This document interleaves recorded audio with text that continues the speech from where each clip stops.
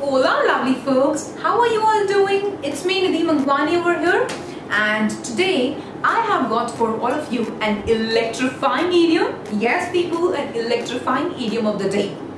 Okay, and that is to drop a bombshell. To drop a bombshell. Now what does that mean? To drop a bombshell means to give a sudden piece of unexpected, bad and a very shocking news.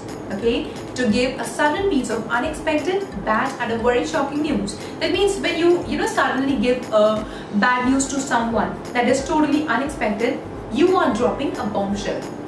Well, in the current context, if I give you an example of the same, that would be our Honorable Prime Minister Narendra Modi ji has been dropping a bombshell by extending the lockdown every time, isn't it?